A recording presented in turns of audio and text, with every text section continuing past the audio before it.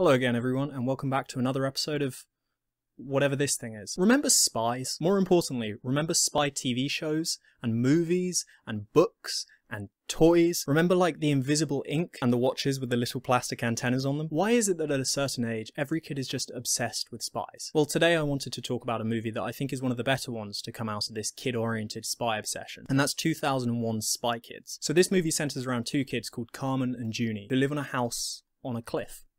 Junie, don't forget to... I am. All right.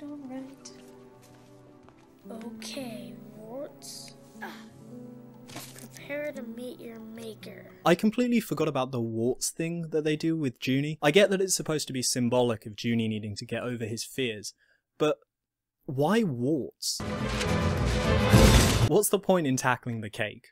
What did the cake do? So the initial setup of the movie is that Junie and Carmen's parents are spies, but the kids don't know. But when you start asking some serious questions, if your parents had this intricate course set up that you had to train on every morning before school, this movie also suffers from a little thing that I like to call beautiful home syndrome, which is a thing in a lot of 2000s movies where all of the family homes are really beautifully decorated and look like they must cost millions. So the dad is beginning to grow increasingly concerned at the disappearance of a bunch of spies that he used to work with, and he's trying to figure out why they went missing.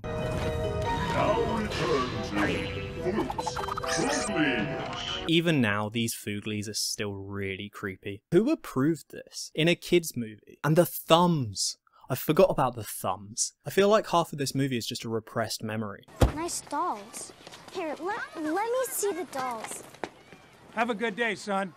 Show him who's boss. Yeah, show him who's boss. That's right, son. You go in there and you beat up the other kids. That's my boy. I even have to share a room with him because he's so afraid of being alone.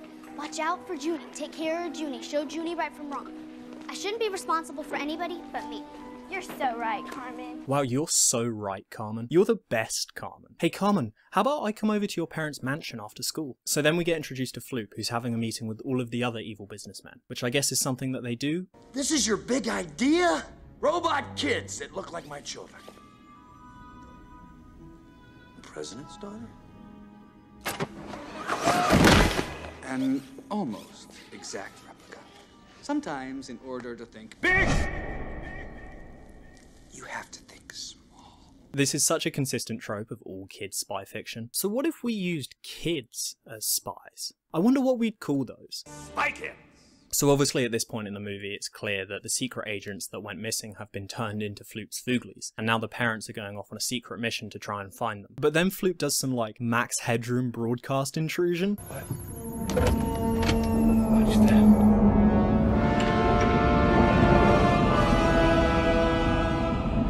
They got us. They got...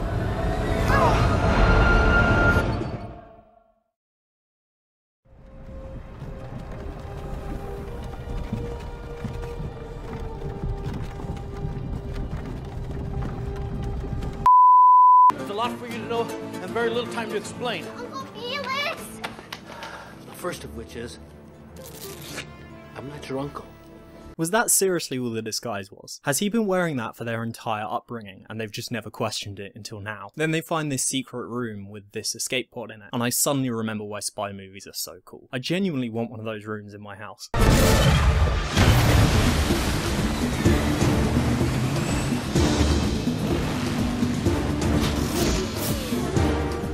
How are they wearing life jackets all of a sudden? Junie? Junie? Junie, what are you doing down there? What does it look like I'm doing? They look like they're in a pretty dire spot. I wonder how they're going to get out of this one. Autopilot re-engaged.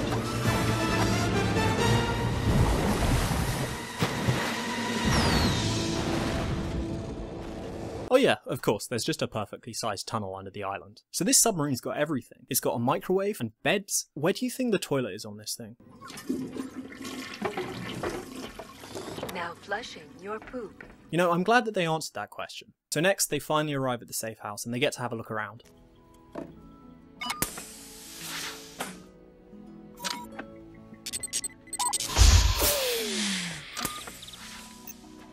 Hey, I've seen this one. This is a classic. Emergency cash? From every country. Really?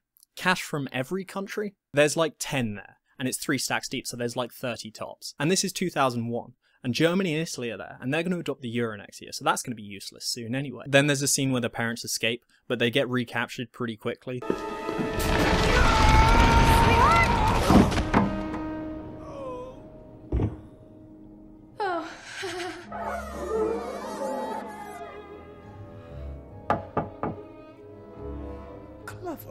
And then Floop shows them how he's been turning the secret agents into the nightmare fuel of this movie. And then some secret agents show up at the safe house with Junie and Carmen and explain the same thing to them. You mean these mutants are captured secret agents? We're dealing with a genius. Told you Floop was a freak. And you know that cute little tuneless song the characters sing? Play it backwards. We're trapped! Floop is a madman, help us, save us! Floop is a madman, help us, save us! A cry for help. Are you seriously trying to suggest that nobody's tried to play this show backwards before? People do it with the Beatles albums all the time. Why not this? Carmen and Junie then find this item called the third brain, which is this special thing that makes all the spy kids super intelligent. And then they have a fight over it in this cool action sequence, and the kids get to escape on jetpacks. There's a lot of just cool, mindless action in this movie, and it is quite enjoyable. One of the staples of Spy Kids is tons of early 2000s CGI, and we get loads of it in this scene. I really like how rigid the flying looks.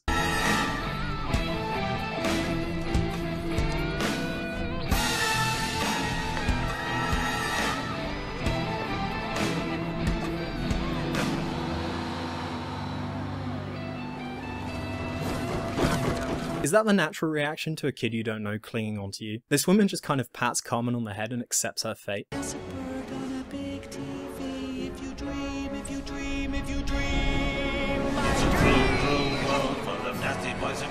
So what kids network approved this show? Was it Nickelodeon? I bet it was Nickelodeon. But in all seriousness, Floop's TV show is an absolute fever dream, and I'm surprised that the producers of this movie thought it was okay to show to kids.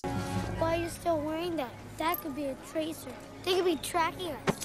Don't start pointing fingers at me. I didn't do anything stupid. You better stop calling me names. Or what? Or I'm gonna call you names. I'll call you names. Yeah, that'll show her. So Carmen and Junie then have a run-in with these robot versions of themselves that have been sent after them. Junie! Look at now! Destroy the brain! Destroy it! Junie's dead.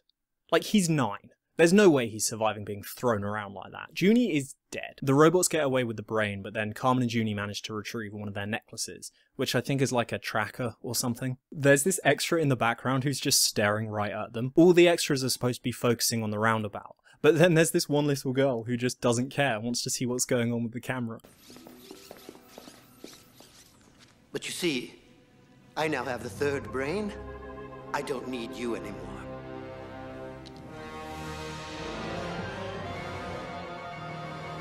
Minion?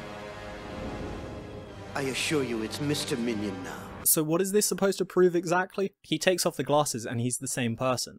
Just his eyes are a bit smaller? Children, lock him in the virtual room. That's a really underwhelming reaction. Take him away to the virtual room. Oh no, what am I going to do there? Play Beat Saber? Meanwhile, the kids go and find this guy called Machete, who turns out to be their real uncle. But Machete refuses to go with them to Floop's castle, so they just decide to steal his plane and go anyway. But it's very clear that Machete just wants them to do that. I didn't do anything! Okay, airspeed, fine. No. The airspeed is not fine. It's all over the place. Look at it. Then some other stuff happens. There's nothing really funny to say about it. I watched this movie at 1 in the morning, so give me a break. Then they eject from the plane, and they dive underwater to go into the castle. The Spy Kids are being mass-produced now that Mr. Minion has the third brain. And then they actually run into some of the Spy Kids, and shit really starts to go down. Can you make it? I think so. Well, this will be fine, because she'll just land on the glass like earlier. Oh no!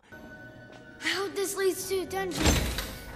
So can Junie not read? What's that on your hands?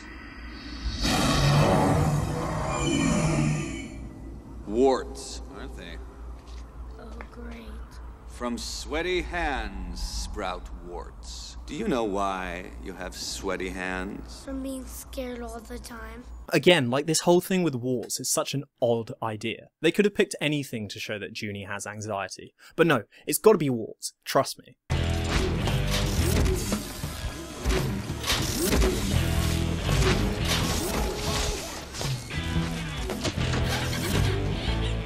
So, is that the only female Thum Thum? Because I have a few questions. So Minion is the evil one. Yes. No, Floop's still evil. At least he's not innocent. He was still involved in turning these guys into nightmare fuel. So then the kids reunite with their parents. But there's a problem, because Antonio Banderas has been turned into the Foogly that Junie drew earlier in the movie. So really, it's all Junie's fault. He's the real monster here. What do you think you're doing? You're supposed to be in line with the others. You're supposed to be in line with the others. Oh yeah, I forgot to mention, earlier in the movie it's established that Junie has this weird ability to mimic other people's voices. They never really explain why. I guess he just has the spy gene. Can I offer some sort of truce in exchange for your daughter? Spoken for. There you are. Didn't see you. What do you mean you didn't see her? Where did she come from? So they end up turning Mr. Minion into a Foogly. But then the parents get captured again by the robot versions of Carmen and Junie. The third brain is linked not only to them, but to all the robot children. Can't you remove it? We can't just take 500 brains out. So don't, just reprogram it. That would take weeks. Just 2 words. A binary switch, of course. So they would define right as wrong. And wrong is right. Come on. But it's not that simple. Figure it out. We'll be back for you. Yeah, just figure something out. Can't be that hard, can it? Reprogramming 500 killer robots. We're getting towards the finale now, so I'll just summarize a bunch of the action. Carmen and Junie defeat their robot counterparts, and then they regroup with their parents, and then Machete comes in at the last minute to help them fight all the other Spy Kids. But then Floop finally manages to reprogram them at the last minute, and they go after the bad guys instead and toss them up in the air. Why did you come back? For the same reason I left. I legitimately thought they were going to kiss here. And then that's really the end of the movie. They sort of sum up the movie with general messages about the importance of family and being pure of heart. The Thum Thums are now apparently working as servants for the Cortez family, because I guess they just don't get a choice about where they work. And then right at the end, and this is real, George Clooney shows up, and that is Spy Kids. I like to make fun of this movie because it's really crazy and over the top, but as far as early 2000s kids movies go, this is actually really good. Also, I found out that Richard Linklater is in this, but just as like a minor role. And guess what his character's called? That's right, Cool Spy. Well, I hope you enjoyed my look at Spy Kids. Let me know what you want to see next, and I'll see you next time.